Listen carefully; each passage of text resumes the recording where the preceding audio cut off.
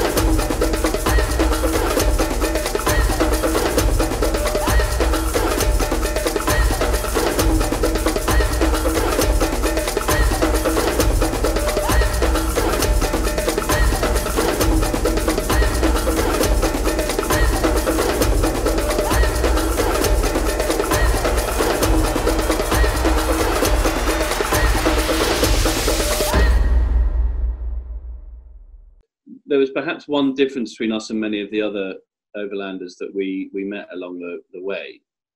And we did we wanted to do everything. Yeah. And that meant it was expensive. It cost us a lot of money. But we just couldn't drive past Kilimanjaro, for example, without climbing up it. We couldn't go past the gorillas without going to see them. Yeah. But that's thousands. Like going to the Ngorongoro crater, $500. that was $400 for 24 hours. Guide.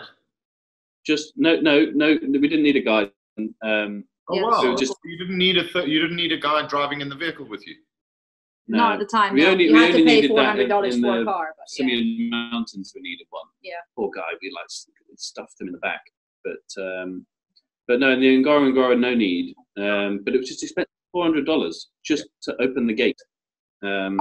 But it's worth it, right? So it's worth it. If you had gone past Ngoro, because you're driving through that beautiful road getting onto the top of the crater, you got that stunning view, and then down the other side, go into the crater.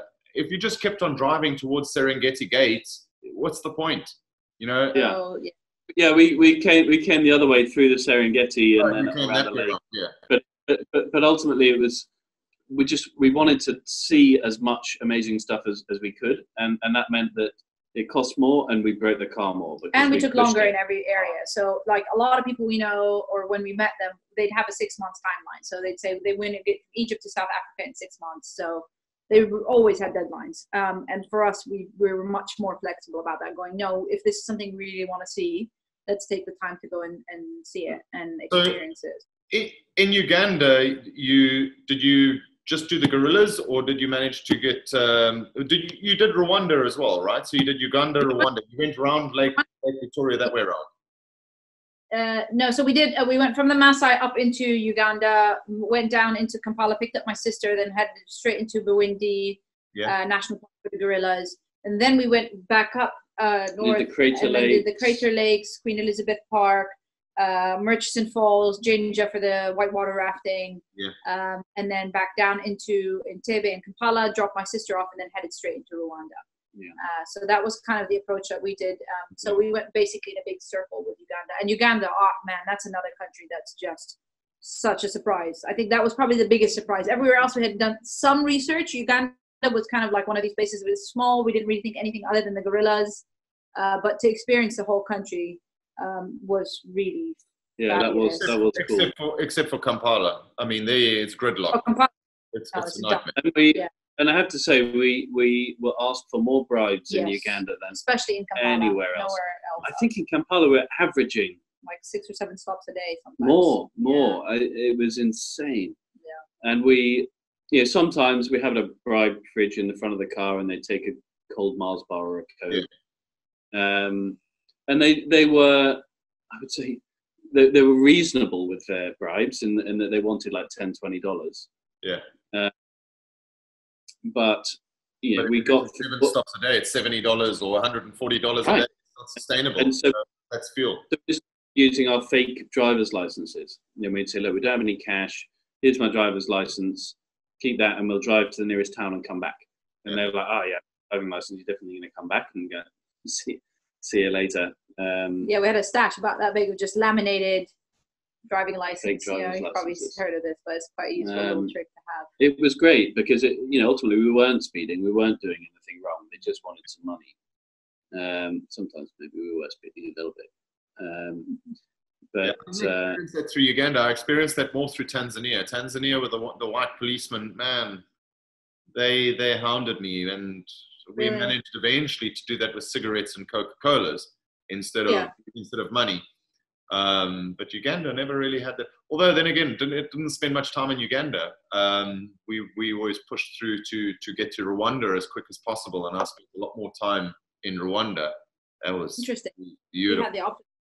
Yeah, we had very little time. Rwanda was literally just, we just stayed in the capital for 4 days to fix the car again, because we had the issues with the diff once again whilst we were in Rwanda. But so the only other option was kind of head towards Lake Victoria and Tanzania and spend more time there, or spend more time in Rwanda, because we were that was one thing we did have booked, was Kilimanjaro. We booked it through a tour.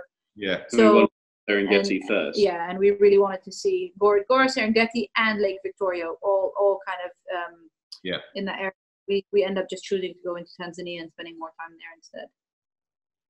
Okay, so then eventually you start now leaving your East African. You've cut your teeth. You are now seasoned overlanders by this time. And you start heading south, where things start getting interesting, because the southern part, east is still pretty tame. And then south, things start getting a little bit more hairy, because the further south you get, people do get a little bit more aggressive, unfortunately, except for Namibia. Take Namibia out of this conversation. But as you go south, the Zulu tribes are a little bit closer, and people are becoming a slightly more, it's a different culture compared to East Africa, where the animals, they love their animals, they love their nature reserves, and down south it's more of a free-for-all. So how did you go from Rwanda? Which was your trip now from Rwanda? How did you get across? Did you go straight Zambia or? No, we went Rwanda through Tanzania. We spent a good chunk of time there. Yeah. Went off to Zanzibar for our volunteer program, teaching nursery. Okay, so you did spend time in Zanzibar. All right. So this is part of the volunteer work that was also given to you as part of the wedding.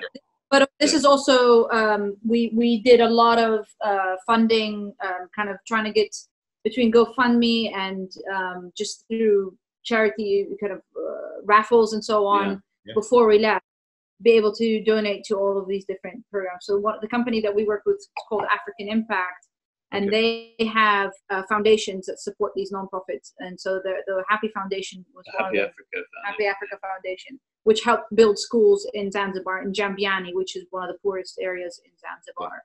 So, again, so partly was either donations or part of the honeymoon gifts, or some of the fundraising that we'd done beforehand, all went to these programs. Plus, obviously, we paid for our own experiences working for these different programs. And that one was one where we were teaching English and nursery school kids. In and you obviously had to leave Honey Badger and Dar, right? So you took the ferry. Yeah, that was tough.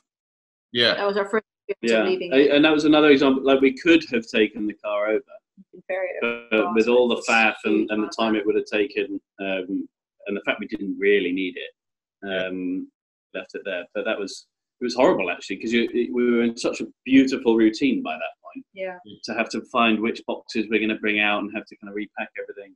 And just leaving security. I mean, we found it's a hostel right on the sea. in Dar es Salaam that That's is nice, basically great for exactly that. They Yeah. know people want, so you pay, I think it was $5 a day Yeah. to keep your car parked in this hostel.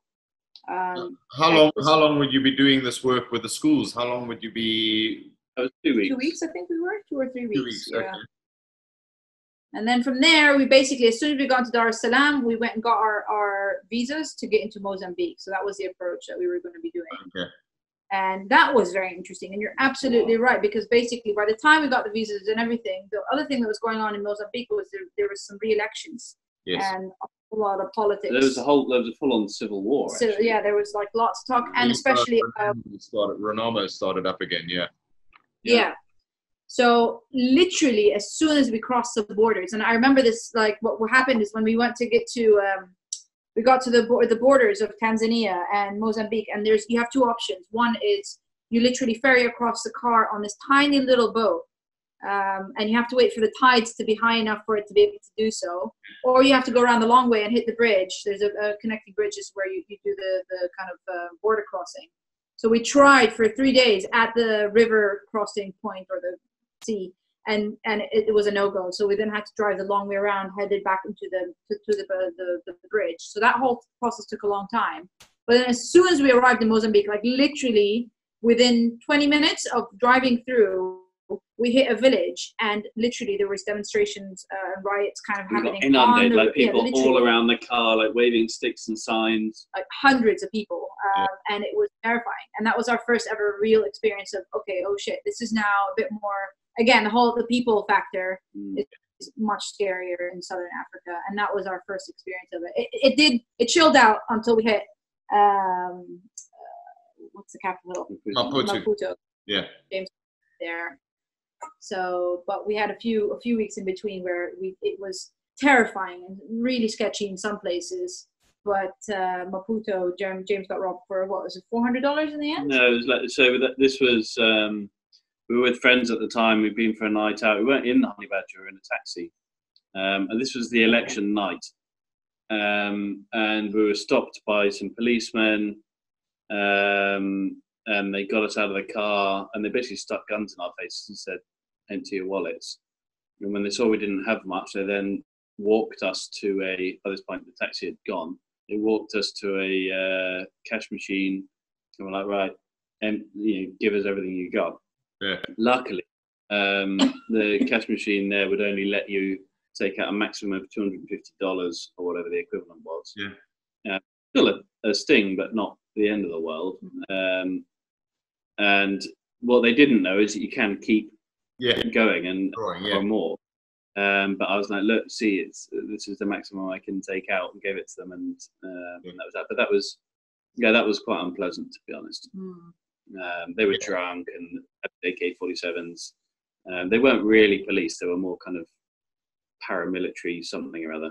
Yeah. So it was a bit dodgy, but ultimately we gave them $250 and got home, and it was fine. But yeah, generally, if you play the game, you can get away with it. But it's amazing how things start changing as you change the regions and as you move. And every country obviously has its quirks, but as you're changing into different regions, it just becomes a whole different animal. And you got to, as of when you guys arrived in Mombasa for the first time, that getting used to Africa, you got to get used to every single country, get in there, and then say, okay, this is how I communicate. Be less or more aggressive. Yeah. And I think I remember this again very clearly. Is the first probably 3 or 4 days, the first thing we do is we get a SIM card from the country. We try and figure out the bank system, the cash system, because getting cash in Africa is a nightmare. Impossible. What kind of can actually have access to? Is it like decent meat? Like Ethiopia, we didn't touch the meat for a whole month. We just no way are we touching any. And this is where we wish we had a freezer, because I forgot about that. We just didn't. Yeah, we couldn't eat meat. It was just disgusting. And so every country you arrived in, we spent 4 or 5 days figuring it out. What is it we need to know? And then we kind of get into the routine of things. But and Mozambique was an interesting one. Also, though, like having said that, it was also just as incredible, as looking at adventure, the ocean. I mean, seriously, we saw so much diving in Mozambique. We got there for the whale season, humpback whales, hundreds of humpback whales, whale sharks. manta rays, giant mantas. I mean, dolphins every single day. So and we the got beaches, to you can just drive for hundreds of kilometers down the beach, and weirdly, bread and chicken. Oh yeah. Like we never Portuguese bought chicken. Yeah, we always bought meat from supermarkets and cooked it ourselves. And then we arrived there. My God, it was so good. Fresh, beautiful bread every day, and amazing chicken. Yeah. So they call it pow. That's yeah. Bread they make. And it's absolutely gorgeous. Look, you got 2 days to eat it before it goes solid rock hard, right? But it's it really is, and the culture is like the Mozambique, the former capital. It's beautiful. Yeah. Built by the Portuguese. Yeah. So yeah, Mozambique was really different, unique, very unique. Yeah, a little bit dangerous on the police front from our experience, I suppose, with being robbed, and then we had the drama at the border. But by then, thankfully, we made friends with an African farmer who threatened them that he knew some senior police person and got us through. But so that was a little bit dodgy, but not a disincentive to go there, because the diving, the beaches, the culture, the food. No, and that's proper. It's a proper adventure as well. Mozambique is. I mean, they've now recently.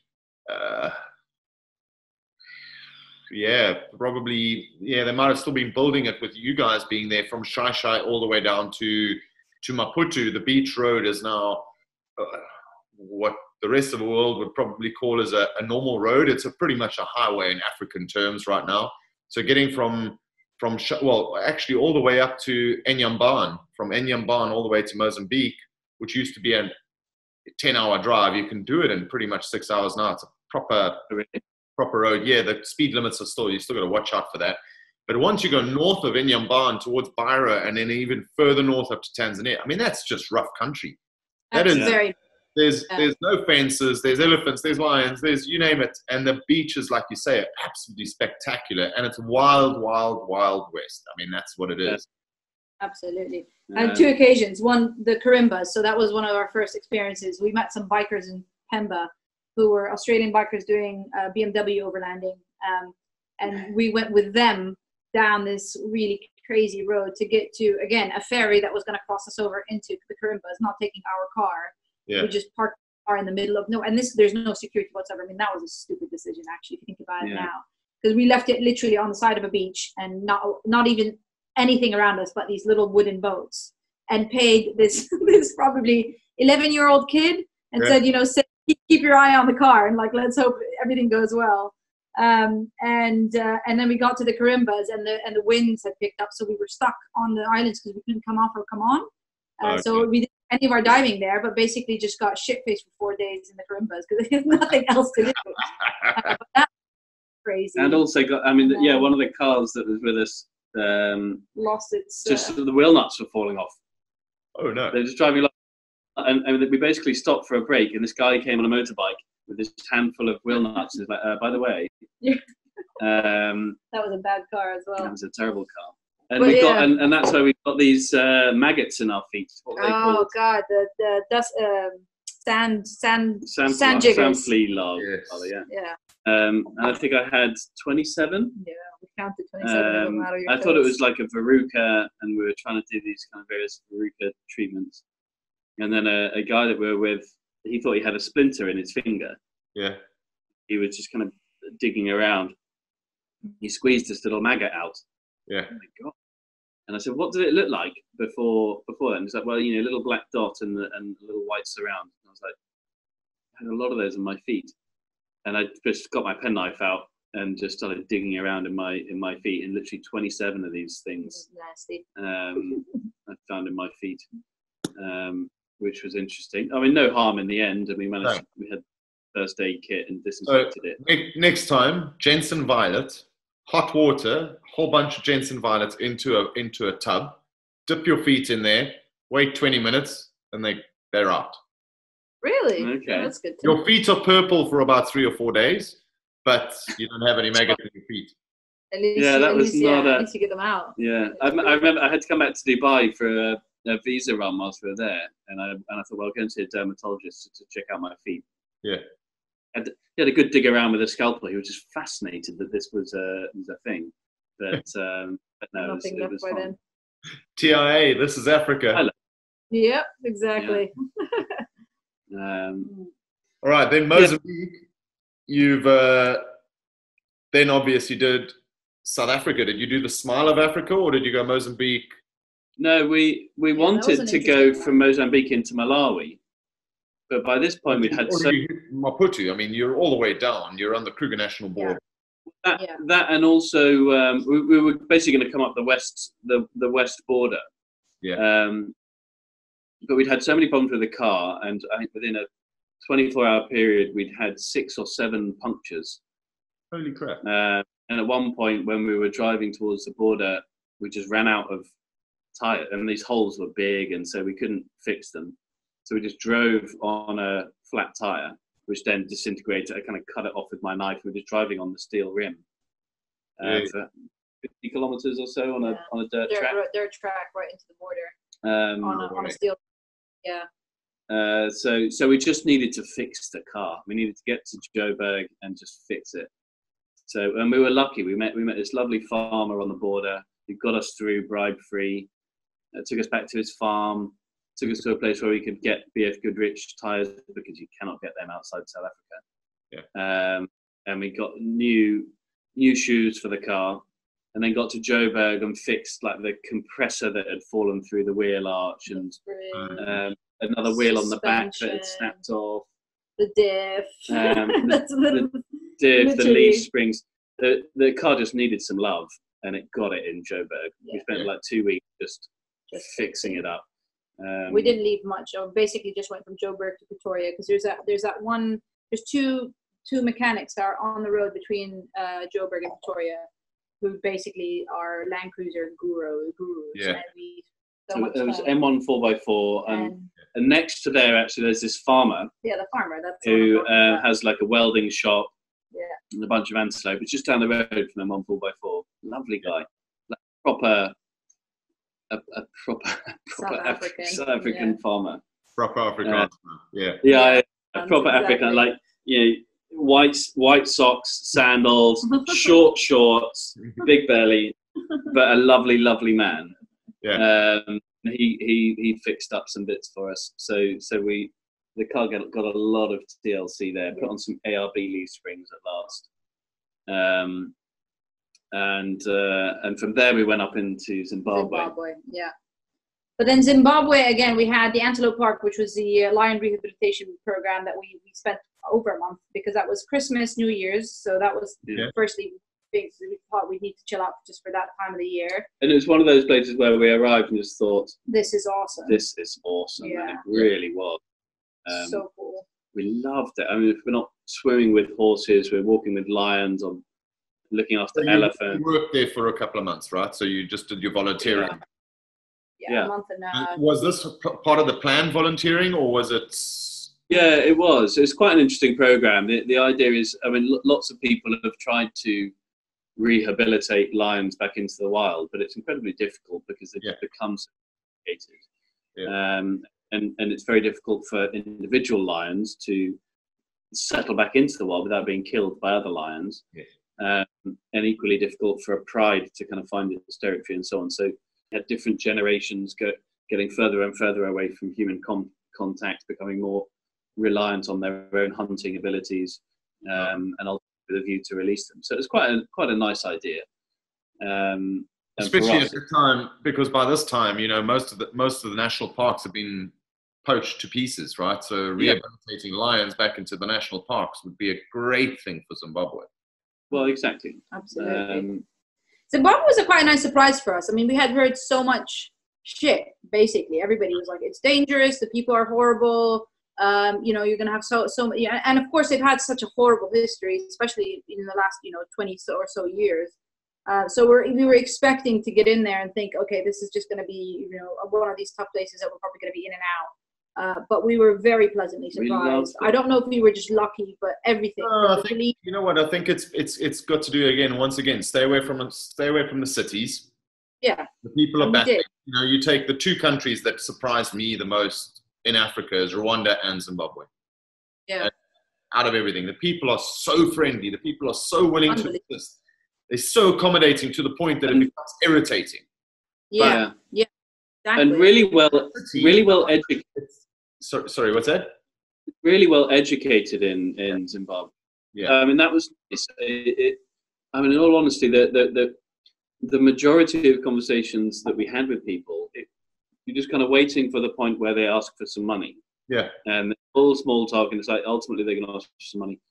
Not so much in Zimbabwe. You can actually have a really fascinating conversation where there's no requirement. They're not going to ask for money. They're just like interested. Yeah. So there was that, and it was just beautiful. It was a nice, in South Africa, for example, going on game drives there, it's just feels like a big zoo in Kruger, for example. Yeah. Whereas in Zimbabwe, it was a bit of both. There was, what was the name of that? Mana Pools? No, well, Mana Pools was spectacular. Yeah, Mana Pools is probably one of my favorite safaris in the entire. What was that other one on the south coast of Kariba? Matusadona. Oh, Matusadona. That's brutal. That was one of the hardest drives actually that we had in the whole trip. Again, rainy got stuck behind the river like a flash flood in Matusadona for like hours. Yeah. 6 hours we had to wait. Yeah, it's because it hasn't been traveled, right? So those parks used to be insanely busy in the early 2000s, going through to 2000 and probably 2008, 2009, and for 10 years, or by the time you got there, 7 years or so, just untraveled. So there's no maintenance going on. And the same to Zambia. You go into Zambia and you go into Lua Plains and you go to any of those places in Zambia, it's untouched. It's beautiful. Yeah, it really is. And by comparison, like where we're paying $400 to get into the Ngorongoro, here it's like 10. Yeah. And everything around it, because Botswana was expensive, Namibia somewhat. South Africa wasn't expensive for the safari. No, Namibia wasn't either. No. Botswana was a bit cheeky, but that was, that I can understand it there a bit more because they're investing. And trying to get into the Okavango, look, you need to fly in.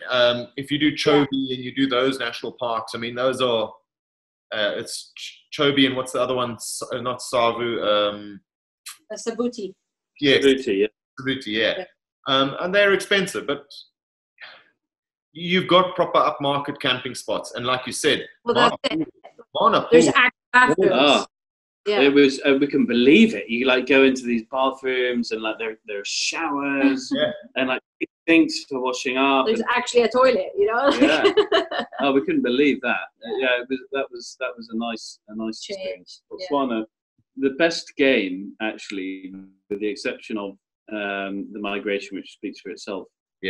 Was Botswana by miles. You can get closer. There's so much more diversity. Yeah, it's pretty cool. And it's just beautiful. The plains there are just, I loved Botswana has amazing nature. Salt plains, the Kalahari, the Okavango, the variety is just huge. Yeah, true. Did you actually go into the Okavango? Did you actually fly in and go and stay at any of the camps? Oh, we drove in. There's a national park. You got Chobe, and then we did Savuti, and we kind of came round. And there's a town called Maun, I think. Yeah, Maun. Yeah. Maun. Yeah. Oh. And we went north from there, and there is a national park. Yeah. And that's where we probably did the deepest wading we've done in the car, just exploring around there. It got quite deep sometimes. Yes, you got first bridge, second bridge, third bridge, fourth bridge. And the bridge, one of the bridges we drove over, we got a video of it somewhere. It's like, there is no bridge. It's just like planks of water floating on water, planks floating on water. Yeah. And it just disintegrated as we were on it.